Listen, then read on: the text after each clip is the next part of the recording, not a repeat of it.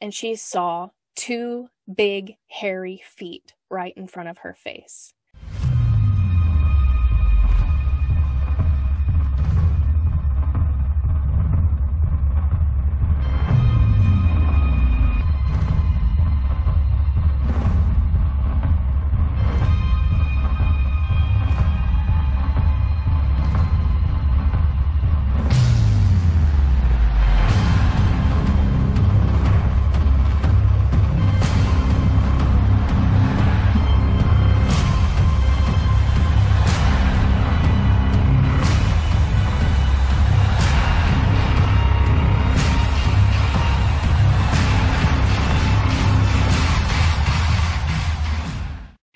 Today's Nite Terrors comes to us from Oregon. This viewer says that she and her mother were taking her young kids camping. However, the place that they wanted to go was snowed in and the road was closed, and so they had to go to another area. And on the way to that area, they actually found the perfect camping spot. So they set up camp and they roasted some hot dogs and some marshmallows.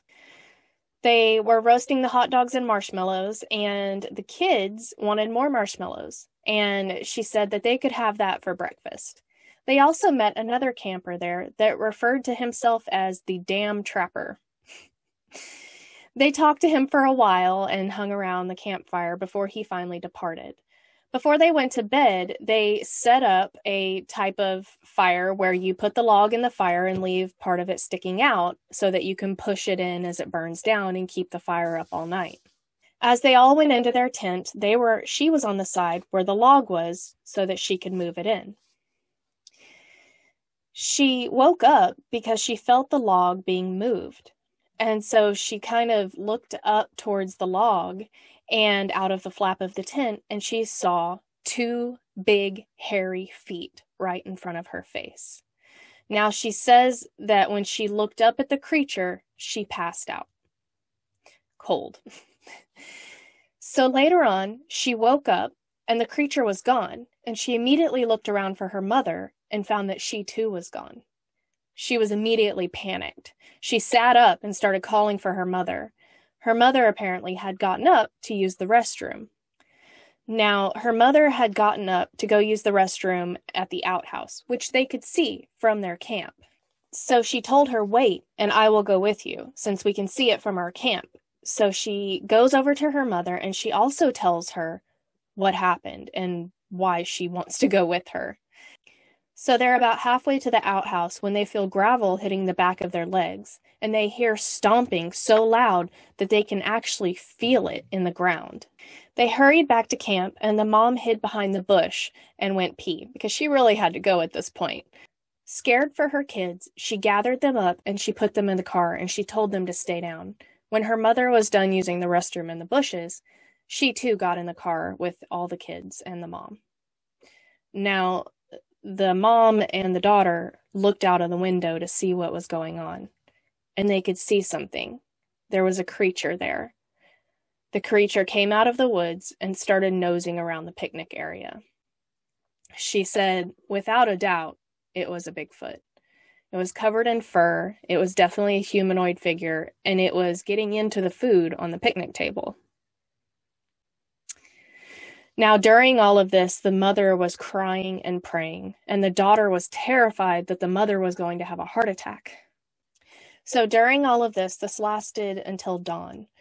Now, before all of this happened, when they were in the campsite during the day, there were deer all around. But close to dark, the deer left the area, nowhere to be found. And then this happened.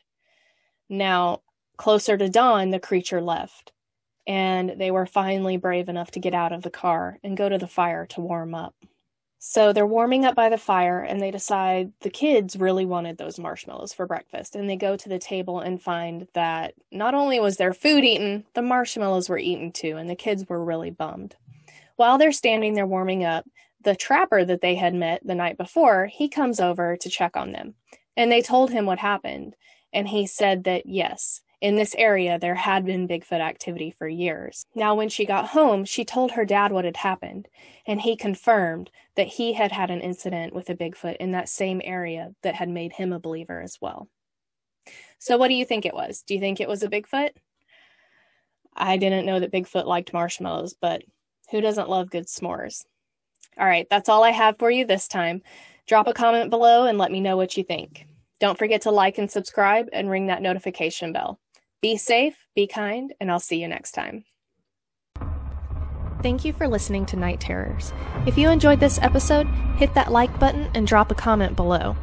And don't forget to click the link in the description to send in your encounter story to be featured on an episode of Nite Terrors. Also, you can see what else is going on in the Night Callers world. Thank you, everybody.